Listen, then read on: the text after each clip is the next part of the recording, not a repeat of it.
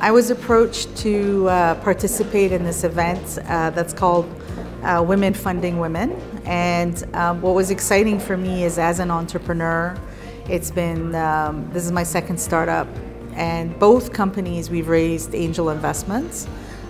In the first company, we raised actually about $4 million, and then we were able to double it with Government of Canada funding in terms of grants and various initiatives. And in the second company, it's $3.5 million, and we've able to double it again. And so from that perspective, women funding women is a huge thing, because I think what's important is if we can bring more women angel investors to the table. So my companies have not been funded 100% by women.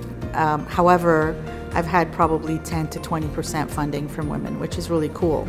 And so it'd be really awesome to see more and more women participate. And I'm a huge champion of wanting to see more women in STEM, more women in tech. And I think the more we get women participating and using some of their hard-earned dollars and helping the community grow, then we will have more successful women entrepreneurs and businesses.